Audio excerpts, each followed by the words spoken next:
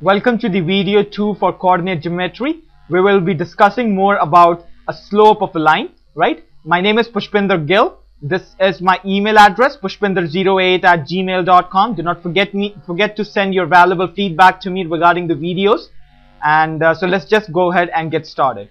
So you must have watched the video 1 on coordinate geometry, where you must have understood that the slope of the line is equal to the tangent of the angle made by the x-axis and the line, right? Let me just go ahead and give you the brief overview about it. Let's suppose this is the x-axis and this is the y-axis, right? And let's suppose this is the line containing 2 points, right? So these are the end points of the line. This point over here, it's x1, y1, and this point over here, it's x2 and y2, right? So let's just define what, for the viewers who haven't watched the video 1 on coordinate geometry, let me just define what the slope means. If I just rewind the line back to the x-axis and calculate what is the angle made by the line and the x-axis, and if I calculate the tangent of that angle, that is equal to the slope, right?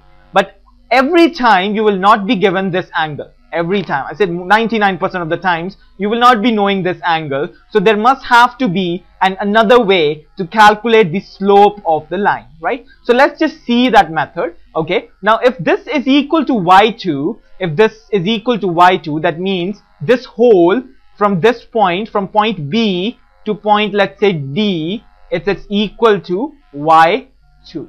Okay, and similarly from point A till point, let's say E, it is equal to y1, because the coefficient is y1 over here, the point coefficient of y coefficient of point A, right? So if this is equal to y1, this whole is equal to y2, and if I draw a line like this, the distance from here till here, it's going to be y2 minus y1, right? Similarly, from this point to this point, it is going to be equal to x2, right? And from here till here, it is going to be equal to x1 because of the coefficients. Similarly, the base of the angle would be given by x2 minus x1. So this we have formed a rectangle over here, wherein this perpendicular, it's equal to y2 minus y1, and this is a 90-degree over here, and this is equal to x2 minus x1. Now since this line is parallel to x-axis, this line over here, it's parallel to x-axis, that means if this is angle alpha, this will also be equal to alpha, right? So now what we have to do is, we just have to find the tangent alpha. Now what is tangent? Tangent is equal to perpendicular upon base. Now if you can see clearly over here, the perpendicular of this angle is equal to y2 minus y1, and the base of this angle, it's equal to, now this is the base, now this over here is the base, is x2 minus x1. So from this we can easily derive, we have easily derived the slope of the line, which is denoted by m always.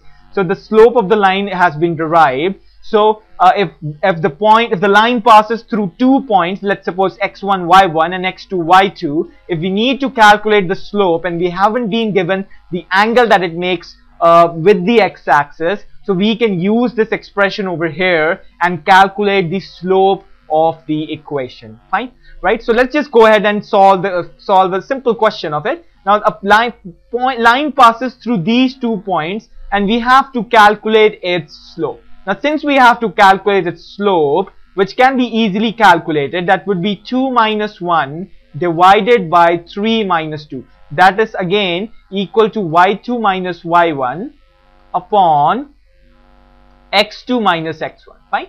So it doesn't matter which point you're taking as x2.